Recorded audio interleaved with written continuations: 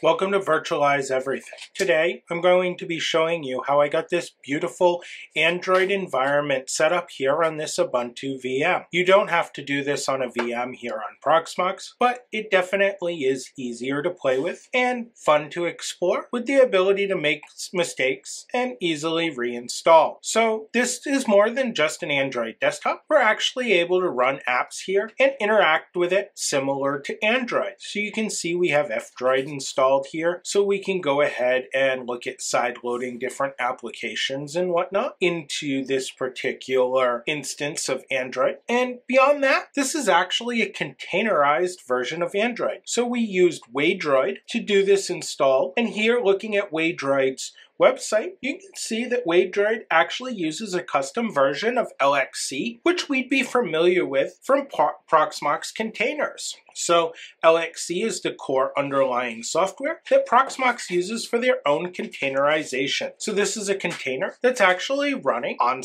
top of Ubuntu. All right, so let's take a look at how we got this all set up and running here on Proxmox. If you're doing this on another Ubuntu system, feel free to skip the steps of how I actually set this up on Proxmox and go straight to the Waydroid install. Okay, so here at the Proxmox web interface, we're going to need to create a VM for this process of exploring Waydroid. Now, if you haven't already done so, the first thing you're going to need to do is get a copy of the Ubuntu ISO. So clicking on local and then selecting ISOs, you can see a whole list of ISOs that I already have. And I actually have some Android ISOs here. Let's go ahead and remove them. Now you can also see that I have a version of Ubuntu 23.04 desktop right here. And this is what we'll be using today. But let's go ahead and download another one so that you know how to download it. So at the Ubuntu website, we're going to select downloads and we're going to select Ubuntu desktop. Now it gives you the first choice of 22.04, but if you continue down here, you can see that we can get the newest version of 23.04. And we can go ahead and select download here, and it actually triggers an automatic download. Let's just go ahead and exit that because we don't want it to download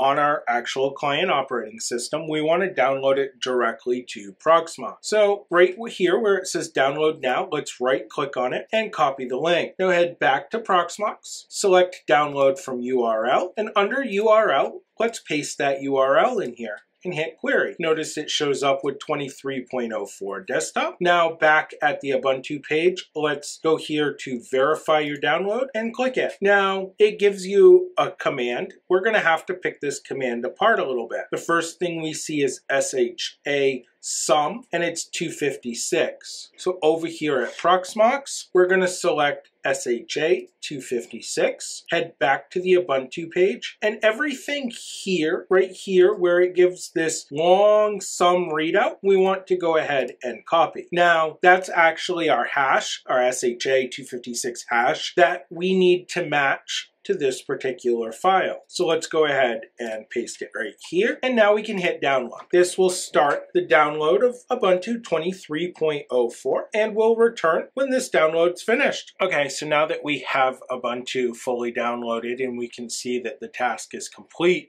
we know our hash finished and everything, and we have the exact copy of the software we intended to download. So let's go ahead and close that screen out if you haven't already done so. And you can see 23.04 shows up here. Heading back to our server and selecting our server, we can go ahead and start the process of creating a VM. And we can do that by coming up here and clicking create VM, giving it a name. We really don't need to specify any other resources here. We can hit next. And we're going to select our Ubuntu image of 23.04, select next. Let's go ahead at this moment, select QEMU guest agent, and we don't need a TPM, and BIOS can all stay the same. Let's give it at least two cores. I have 4 total cores here on this system, so we're going to give it 2, and I'm going to go ahead and give this 4 gigs of RAM or somewhere thereabouts. Now we can move on to networking. I'm going to go ahead and change my bridge here.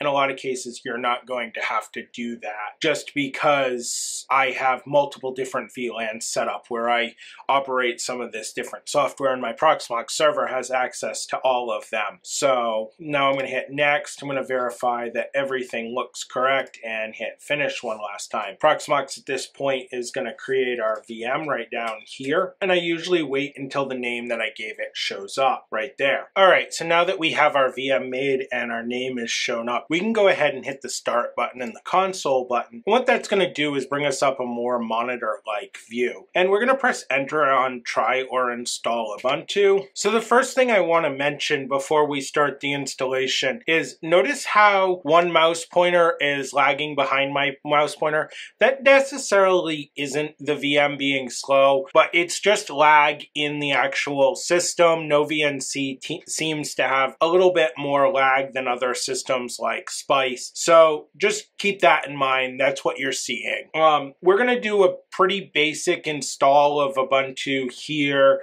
and just move through it pretty quick. We need just basically a default install of Ubuntu to do the Waydroid install and show you how Waydroid works. So we're just going to choose English. We're going to install Ubuntu. We're going to use the English keyboard here, so we'll hit next again. We don't have Wi-Fi, of course, because we're virtualizing this, so we're going to hit next. We want to just do a normal install of Ubuntu stuff. We could do a minimum install if we so choose, but we're going to normal install. We don't need third-party media formats. We don't need third-party drivers. All of our drivers are going to be provided to us from QEMU, and most of them are baked into, or all of them are really baked into Ubuntu by default. So we'll hit next here. We're going to erase the disk and install Ubuntu, so we'll hit next. This is the correct drive, the QEMU drive. I'm fairly close to New York, so we'll use New York. We enter our name, our username, and set a password,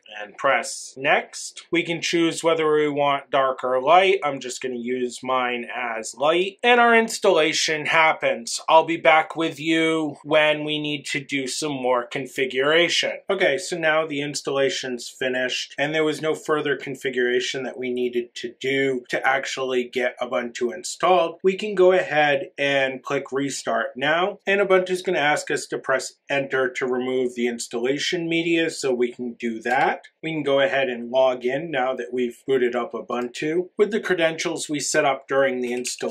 And the first thing I'm going to do is update this system. So I'm going to hit skip here and get through these screens. Then I'm going to head down here to this Show Applications button, and I'm going to open a terminal, and I'm going to enter sudo apt update, and I'll string it together with 2 ampersands and a sudo apt upgrade, and we'll add the -y at the end.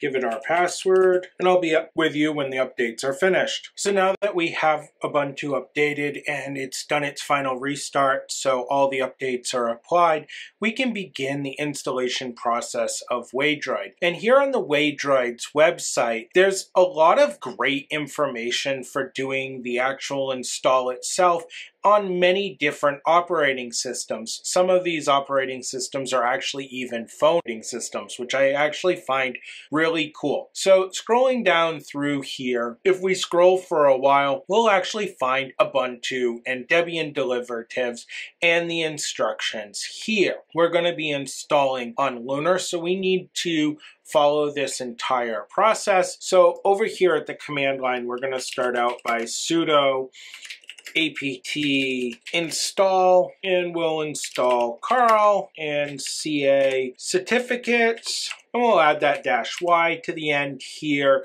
so that the answer is yes and it auto installs. So once that's all entered in, you can press enter and give it your system password, and the installation will begin. Now we need to reach out using Carl and get the Waydroid certificates or add the Waydroid repo. They have a really nice script for doing this. As always, we won't view this script here today, but it is a good idea to take a look at any scripts that you're going to use for installation for safety purposes. So we're going to just enter Carl, and then we'll enter the https://repo.way.dro.id, and then a pipe delimiter, sudo bash, and press enter. This will download the script and execute it for you. And the last thing we're going to need to do now that we installed the repo, and the script actually updates the repositories for you so you wouldn't have to do that.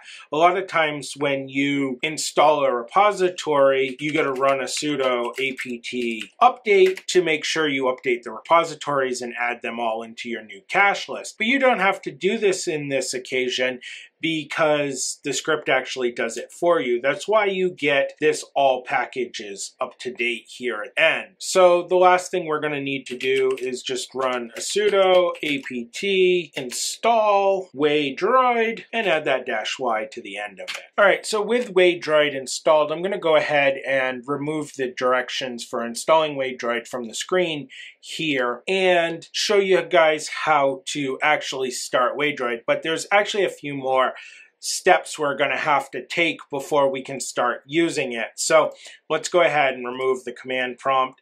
Click on these nice pretty buttons and we'll tab over. We can see that we now have Waydroid right here. Let's click on that. And we're going to actually have to download Waydroid itself. And we have a couple of different choices here, either a vanilla or this GAPPS. I'm going to choose the vanilla, and it's pre-configured with the system OTA and the vendor OTA, so we don't have to do anything here. So we'll just press download. Now this process on my system, when I did this demo, took upwards of 30 minutes. So I'll be back with you here when that process is configured, and we'll take a look at Waydroid itself. Okay, so Waydroid is finally done installing and downloading all of its files, so we're ready to actually run it for the first time. So let's press done. Now we're going to go back to our show apps menu and head back to the Waydroid logo. This time when Waydroid loads, you're going to see a change in your desktop. All right, so looks like we got Waydroid all loaded. And although we can explore Waydroid here and check things out by moving our mouse over here to the right, we can find some settings. And let's take a look at the settings in the version here of Android. So if we come down to About Phone here, we can see that we're running Android 11. We can hit the circle icon and continue back to our desktop. And let's go ahead and take a look at how to get applications onto this, because as you can see, there's no Google Play Store or anything else. In order to get applications onto this, we're actually going to use something called F-Droid. So we can open a web browser and enter F-Droid and hit download. We can allow it, and we're going to download. By clicking up here on this little icon, we can see that our download is complete. So let's go ahead and click that, and it's going to start the installation. Now, because we're trying to do something called side loading, we're going to need to give it the okay, because it can be a security risk. So let's go to settings, and we'll check this toggle to allow from other sources, and then we can hit our back button, and now we can hit install again, and we can hit it. Again, we can see the status of F-Droid updating its repositories right here. And the last thing I like to install is something called Aurora Store. Aurora Store is basically a de-Googled version of Google Play Store, and it allows you to access everything on Google Play Store. We can do that by clicking the search icon here in F-Droid, going to search and entering the name. Pops up right here, so we can hit click on it, press install, and again we're going to get that warning about side-loading apps. We can press settings, move the checkbox, press back, and press install. Now hitting the circular button, we head back. You can see F-Droid and Aurora Store have shown up. We can also find by hitting our Show Applications menu that our new Google or our new Android applications have shown up right here. So if we head over here, we can actually launch Aurora Store. Make sure you read the terms of service before you accept them. I choose anonymous. I don't want to log into Google, so I'm going to choose anonymous. And I found both times I did this that I had to click anonymous twice. Here you go. We're able to search through everything on Google Play Store, download it, and work with it as needed. So I hope you enjoyed this video, found found a way to once again work with Android here on Proxmox and also with your Linux system. So with that, have a good night. And if you liked this content, please consider liking, sharing, and subscribing to help Virtualize Everything continue to grow.